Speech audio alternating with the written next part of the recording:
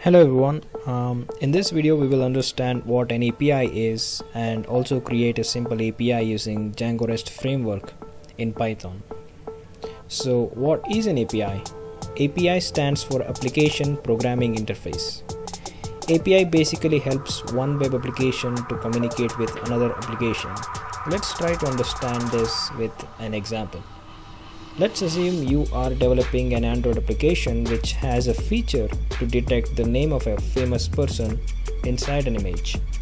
So in order to achieve this, you have two options. Option 1 is to collect the images of all the famous personalities around the world, build a machine learning, deep learning or whatever model it is and use the model in your application.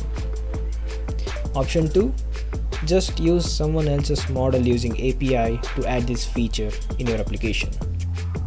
Large companies like Google and Microsoft may have images of all famous personalities, so they would already have built a model which can recognize these images.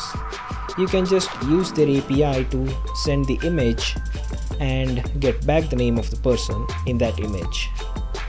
You will not know what logic or code they have written inside and how they trained the model. You will only be given an API or an URL. It works like a black box where you send your request, in our case it's the image, and you get the response, which is the name of the person in that image. So now that you know what API is, let's create a simple API using Django REST framework in Python. So in this sample API project tutorial for Django, we're going to create a simple API which accepts height data as input and gives us the ideal weight for the given height. For example, I'm sending 5.9 feet as the height and the API is sending me the ideal weight as 59 kilograms.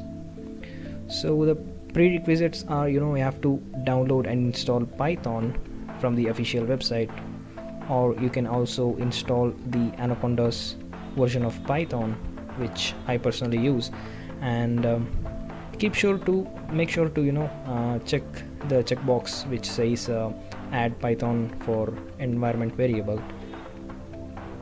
And once you've installed Python, we're gonna have to install Django and Django REST framework.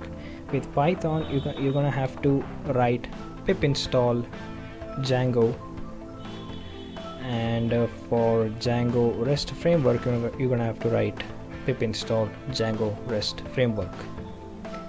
So if you have installed the Anaconda's version of Python, you're gonna have to write conda install Django, and for the Django REST framework you're gonna have to write this line, conda install -c conda forge Django REST framework.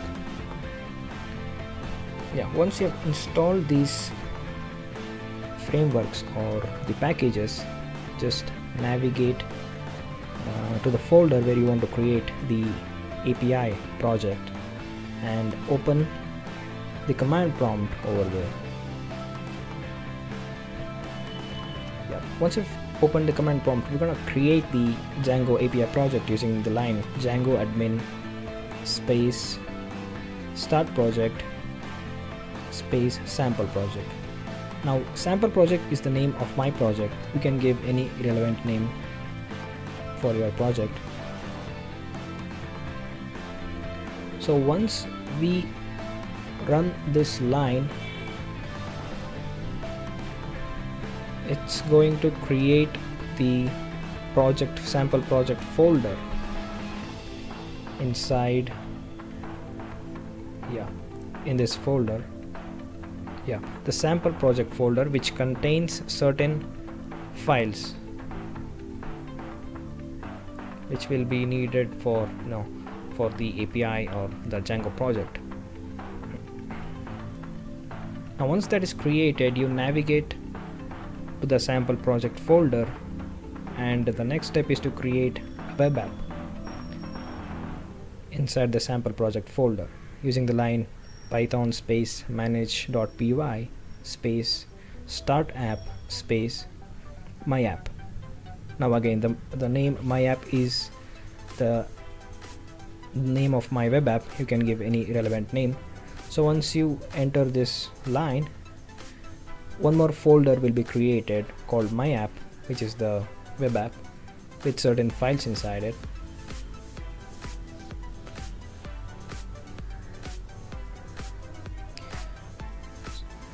Okay, now I'm gonna open this project using Visual Studio Code, which is a lightweight editor which I use. You can basically use any editor to alter the files like PyCharm or Spider or whatever it is. Now I'm gonna open the sample project from the Visual Studio Code editor.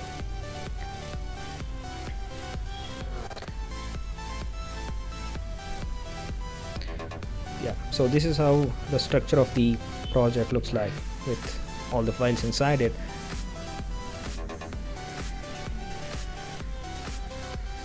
The first thing is, we're going to navigate to settings.py file, and inside installed apps section we're going to add 2 lines of code, which is rest_framework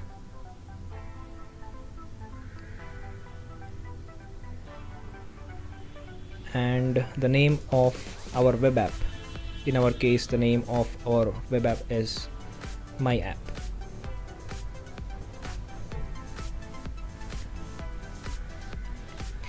So once you've written it, save it, and the next we're gonna move on to a file called views.py, where we have to write the logic to calculate the weight of a person with a given height data. So I'm gonna add the certain dependencies which we will need to get that JSON or whatever data and sending back the response. We're gonna need all those dependencies, and we're going to write the post method, which is ideal weight. So whenever API is called with height data, we're going to call this ideal weight method, which is going to calculate the weight of a person. In this case, I'm gonna simply multiply height with 10. It's just a dummy logic, for demo purposes, and I'm gonna send the response as ideal weight should be as and the calculated weight. So I'm gonna add this method inside views.py file. Let's save it. And the next step is to go to the urls.py file, where we're gonna have to write the URL with which we're gonna access the method which we just wrote. So yeah, I'm gonna add the dependencies first, and then we're gonna add the URL.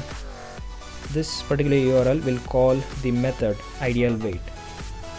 Okay, yeah, this particular method will be called with the URL, this URL. So we're gonna add this URL inside urls.py file, save it, and then we're gonna start the server or the API using the command python space manage.py space run server. So meanwhile, when the server is about to start, I'm going to open the Postman. Postman is basically used to test the APIs if it is working fine or not. It's free to download and install. You can go ahead and install Postman. So yeah, the server has started and we can access our API with this URL. So I'm going to copy this URL and paste the URL in the Postman.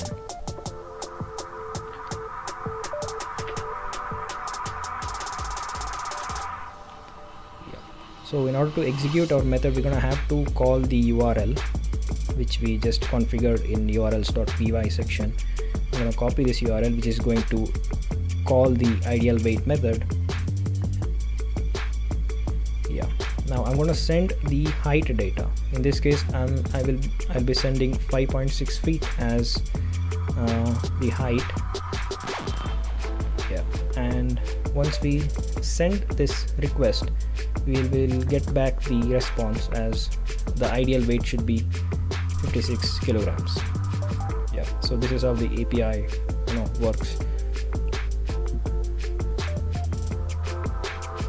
So once you have done the testing and all, if you want to stop the server, you can click on Control C and you can stop the server.